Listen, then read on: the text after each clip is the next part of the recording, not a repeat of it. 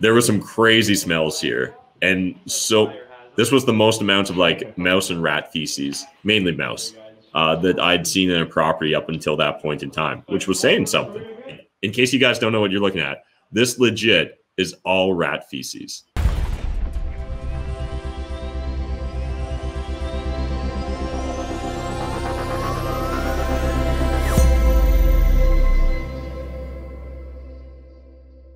What is up, YouTube? Matt McKeever here, and if you guys can believe it or not, it's almost been 5 years now that we've been doing this YouTube thing, and so it's been making me just a little bit reminiscent. And so I thought it'd be fun in today's video to actually just go back and look at the very first videos I shot and recorded in the summer of 2016. I actually released them. I think the very first video dropped, it was either August 31st or September 1st. We'll probably figure it out in today's video, because what I want to do with you guys is just kind of, let's go down memory lane. And so we will talk about real estate investing in this as well. We're going to talk about the real estate market in London, Ontario as well. But first of all, let's dive into some of the videos that I originally released. So what I'm going to do here, you guys can't see it, but I'm going to sort the date that they were added. And so right here, these are the three very first videos I ever recorded. So that was the I believe this was the second ever Jeff Weibel limo tour that we hosted, but this was the first one I ever recorded and put up on YouTube. And then the very first Burying Elias Street. So this is what I consider like really my very first YouTube video.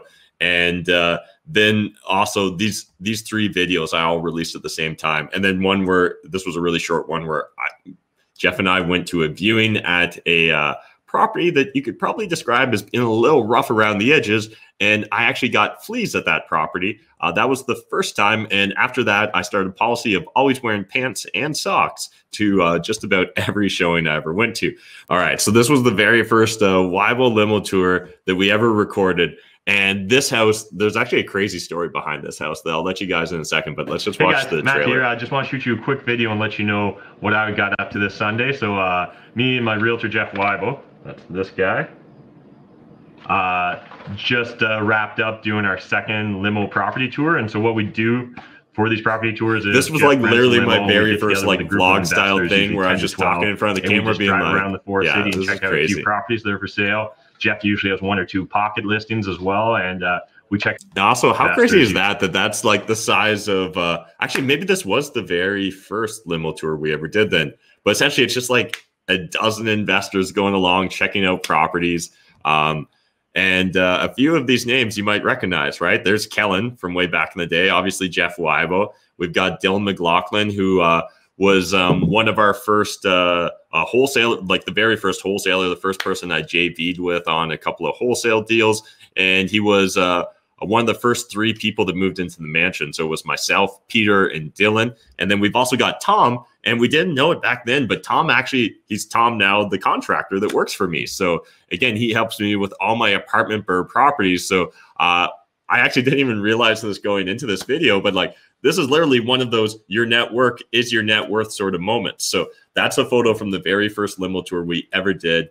I mean, the agency, the brokerage Jeff works for, I'm pretty sure they've been in like 3 different offices since even just we shot that video. So that's crazy to see, but let's keep going on. And I'm just going to scrub through here a little bit, but get to some of the initial viewings we did here. Oh, this was, yeah, some of my first music overlays too. This music's a little too loud, but lesson learned. I didn't really know what I was doing. And so I forget what this property was for sale for. I want to say it was like for sale for $120,000, and it was in rough shape. We thought it was an insane price. Eventually, though, it was bought by a flipper who flipped it, and then another flipper bought it and reflipped it. And I think a third person tried flipping it again. Like, people kept doing shitty renovations on it and just kind of fixing it a bit at a time. I'm pretty sure it ended up selling for $240 in one of the sales. I like it. Yeah. And I don't think in this video, Kellen, in this video, Kellen had never bought a property before. So this is when Kellen was still a property virgin. That's awesome.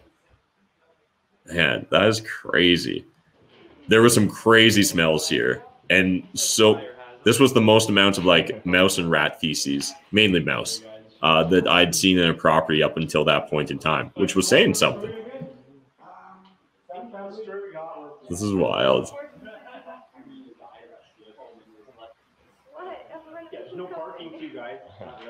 Yeah, that's the real issue. There's Chef Weibo, the real estate agent. Oh man, this makes me so happy. It's crazy to think of how far we've came and gone, right? Like I had just quit my job 6 months ago to do real estate investing because I hated the day job thing and having to constantly answer to other people. Oh, what happened here? There we go. Look, that's all rat feces there. Believe it or not, like in case you guys don't know what you're looking at, this legit is all rat feces. Oh, and this is probably one of the first times I was explained after repair value. And this is like when Kellen's asking, how much would you pay for this? I'm like, well, first we'd have to figure out what's the property worth, then subtract all the costs, figure out what your profit margin is. But that's all rat feces there, or mouse feces, guys. Oh, man. And this is when we had the small little limo. Everyone's like cramped in. I didn't know how to use autofocus, so everything is totally out of focus. Kellen's looking skeptical. Oh, man. I didn't realize that this property was on this limo tour as well. So this property ended up being on multiple limo tours. Originally, it was for sale by a different agent, but the owner was so impressed that we kept bringing through different crews of investors with our limo tour. He eventually gave Jeff the listing, and Jeff eventually sold that property. I think that was like a fourplex. And I always remember kind of thinking of it as a castle just because of the way it was laid out, as well as the dude had literally a full-size statue of armor. I'm pretty sure in a future limo tour video, we might even give you a full tour of it. I don't think that I did it in this video, but no. I was too nervous to ask permission to shoot inside houses back then that were still occupied. So, but yeah, crazy story. I think he ended up selling it for $420,000.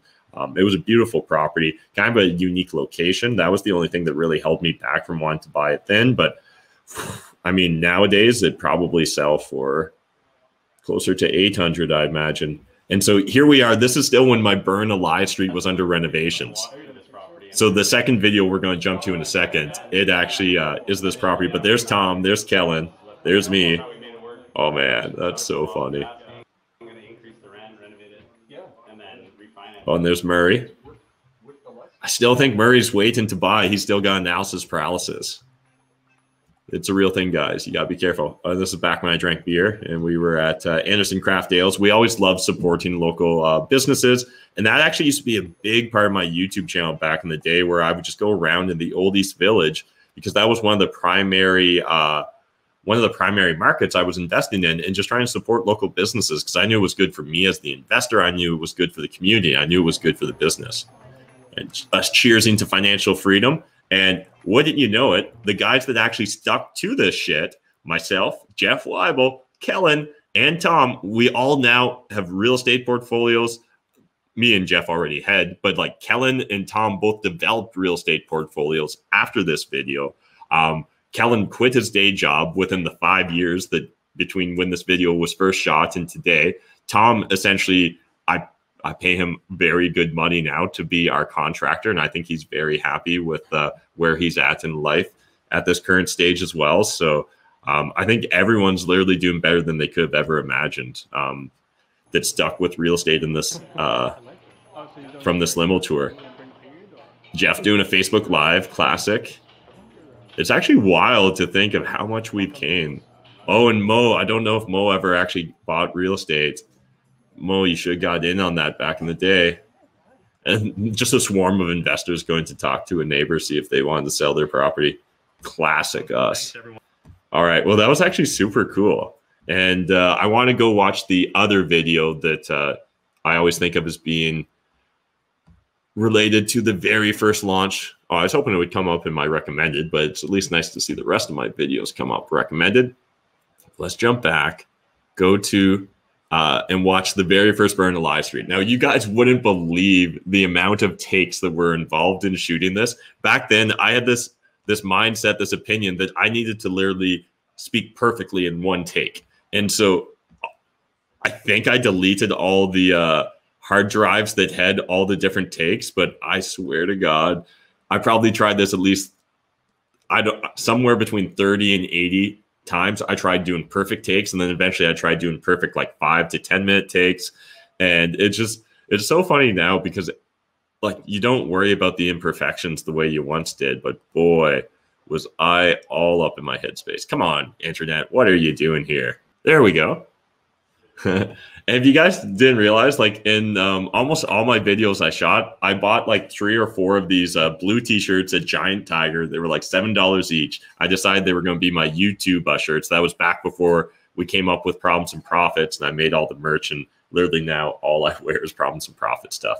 To the point where when we're shooting skits, it pisses off my team because I literally have no like clothes to wear that aren't Problems and Profits.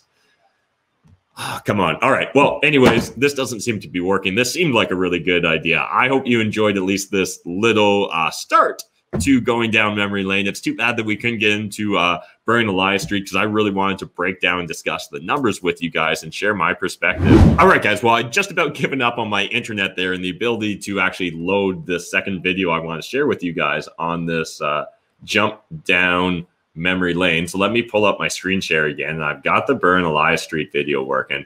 I'm really excited to listen along with it with you guys as well. And let me know, have you actually seen this video before? Have you gone back and watched classic Matt McKeever? At least 1,000 people liked it enough to smash the like button, and only 4 downvotes. I'll take it. And so this is back when I wasn't sure whether I wanted to be Matt McKeever or whether I wanted to have a brand around it. So I was thinking about launching this brand called Fi.ca, and the whole concept was financial independence, the thing us Canadians say, .ca. I thought it was kind of clever, but it turns out I didn't really love it, so I just stuck with Matt McKeever. Exactly how Oh, and it freezes again. God damn it, that pisses me off.